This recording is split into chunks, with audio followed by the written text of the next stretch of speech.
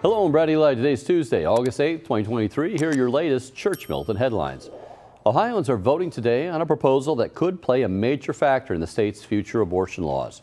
The special election centers on Issue 1, which would require 60% of the vote to pass proposed changes to the state's constitution, rather than the current requirement of 50%.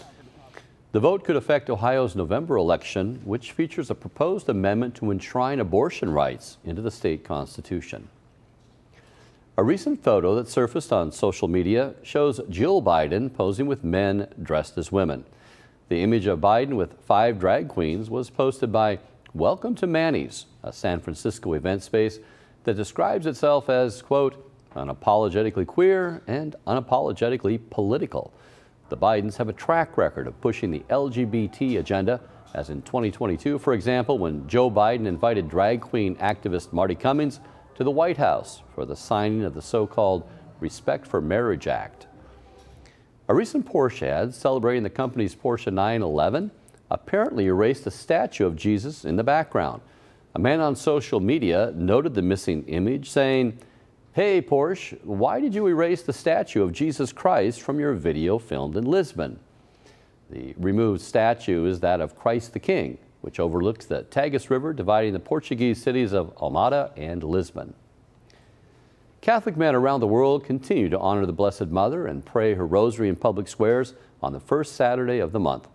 Australia's city of Adelaide witnessed its first Catholic men's rosary rally, with many fathers bringing their sons. Likewise, in Northern Ireland, men once again prayed the rosary on their knees in the streets of Ballycastle, with higher turnout than previous rallies.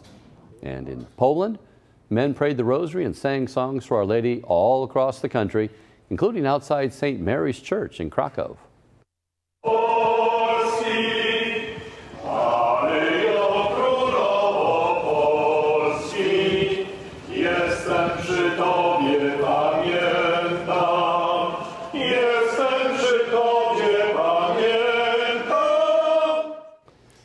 A 16-year-old girl who was visually impaired is now claiming she was cured during the World Youth Day Mass at Fatima.